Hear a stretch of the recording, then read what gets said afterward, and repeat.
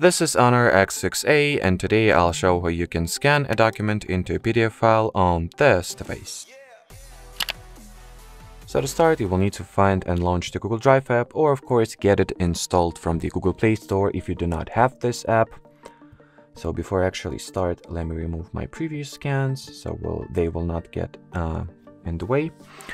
Here, tap at the plus button. No, not at the random file you have. So plus button, then scan. Grant the Drive app with camera permission. And once you see the camera interface, use it to take a photo of your document or whatever is that you would like to digitalize.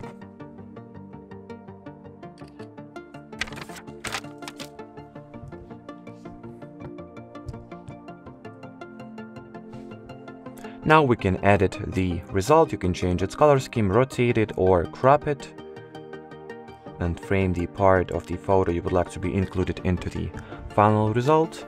Now let's go ahead and save it. You can rename your file or change its drive location as well.